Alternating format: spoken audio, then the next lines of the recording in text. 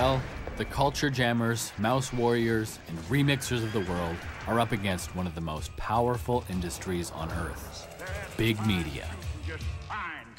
Once comprised of countless movie studios and record companies, 6 Hollywood studios and 4 major record labels now control Hollywood.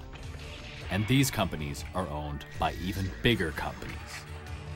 Disney, Viacom, Time Warner, News Corp, BMG, and General Electric own more than 90% of media holdings in the United States. All these companies are represented by 2 lobby groups, the Recording Industry Association of America and the Motion Picture Association of America. Like it or not, this is who owns and controls our culture.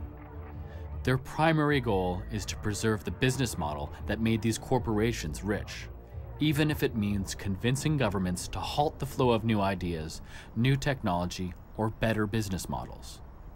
But as powerful as these groups are, there is one thing that threatens their very existence.